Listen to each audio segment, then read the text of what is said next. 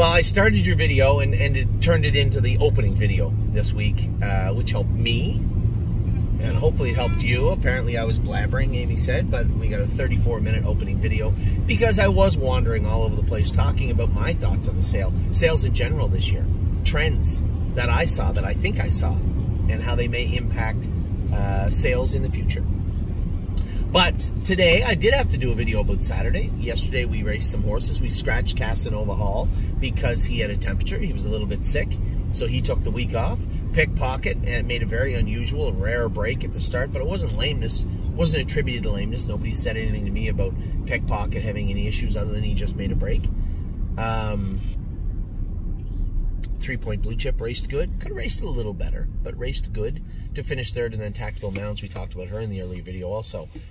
Megan said she scoped a little bit of mucus, a little bit of blood. And I talked extensively about her and my thoughts on Tactical Mounds moving forward. I think she should get a break.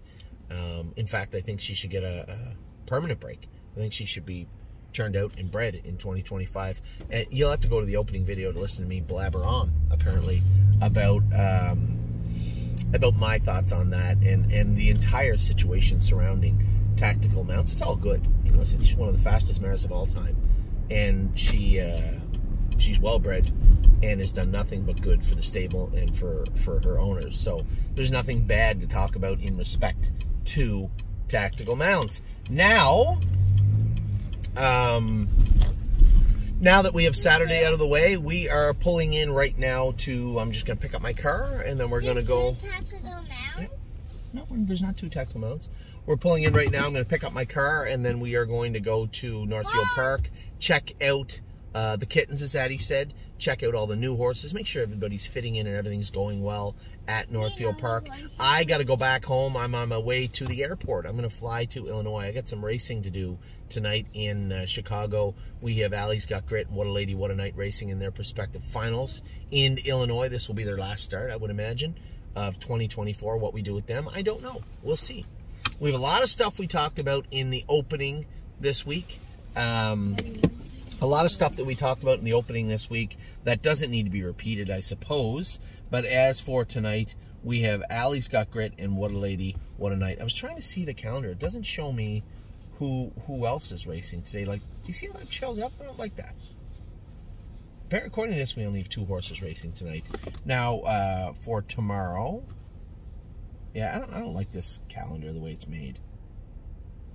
We'll see how this plays out this week. This month. Oh, this is... No, I don't like this one either. Tuesday, we have some horses. 2 more, 3 more on Sunday. It's not letting me open. Oh, yeah. I'm Fancy Like is in tomorrow at the outside. Shh. Outside tomorrow. Chevron's Bypass. I'm going to drive her. She's going to be a little better. We're going to be a tiny bit conservative. Ooh. Is your tooth still there? Let me see it. Do you want me to pull it? Give me it. Oh, okay.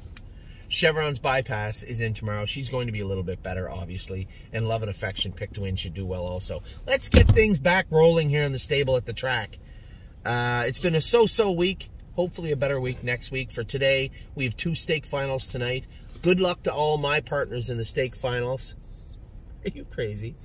Good luck to all my partners in the stake finals. Racing on Sunday. And we will get everything sorted out for everybody next week. So, most importantly, the shares that are remaining for our horses from Harrisburg. First and foremost, if you're one of the people that bought into the buckets, you get first crack at those shares that are left. Everybody else, please pay attention. Tomorrow at noon, Sunday at noon, all those shares are available, and there's not many of them left. As I told everybody, this was going to be a supply and demand sale. I fell short on my trotting fillies. There's not much I can do about that now.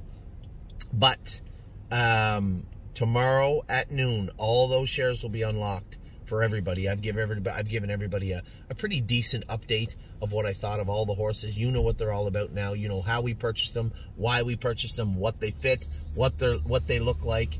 All the information about all those horses should be at your fingertips right now. So with that, I'm going to let you go. I'm going to go get my car.